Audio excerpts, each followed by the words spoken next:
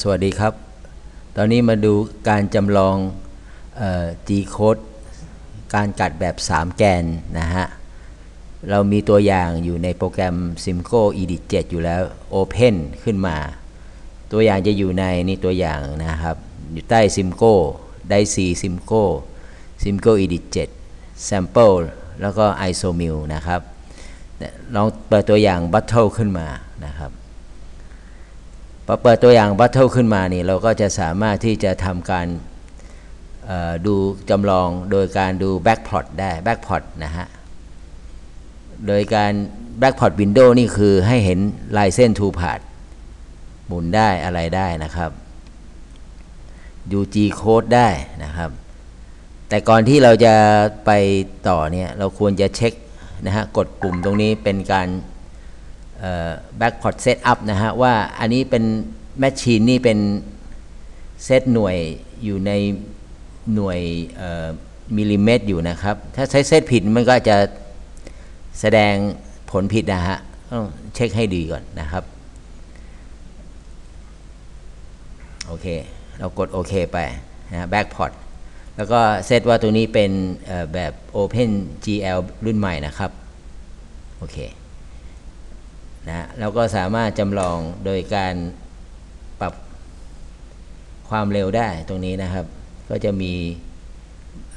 ดอกกัดมาวิ่งจำลองให้ดูอันนี้เอาจาก G code มา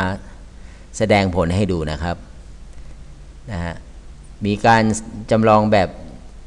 ให้เห็นผลเลยก็ได้นะครับโดยการกดที่ Solid Setup นะโปรแกรมก็จะคำนวณขนาด G code ออกมาตามค่าของ G code ที่มีอยู่นะจำลองขนาดก้อนที่จะมาจำลองนะฮะแล้วก็ดอกกัดนี้ดูให้ดีว่าตรงกับในโค้ดหรือไม่คือดอกบอล10 มิลนะครับแล้วก็โอเคนะเราก็สามารถที่จะปิด Two Part ได้ปิด Two Partนะครับปิดเปิดได้นะปิดมีดได้นะครับนะปิดเพื่อจะดูนอกจากนั้นเรายังสามารถจำลองเหมือนของจริงโดยการปิดBackplot ที่มีอยู่นะครับแล้วก็ไปเลือก Solid Animation นะครับอันนี้ก็จะเป็นการเลื่อนดูจำลองการวิ่งด้วยสามารถปรับความเร็วได้นะครับเดินหน้าถอยหลังได้นี่เร่งเร็วๆเลยนะครับเพื่อดูผลถอยหลังได้อะไรได้นะครับนี่ให้วิ่งถอยหลังก็ได้นะฮะ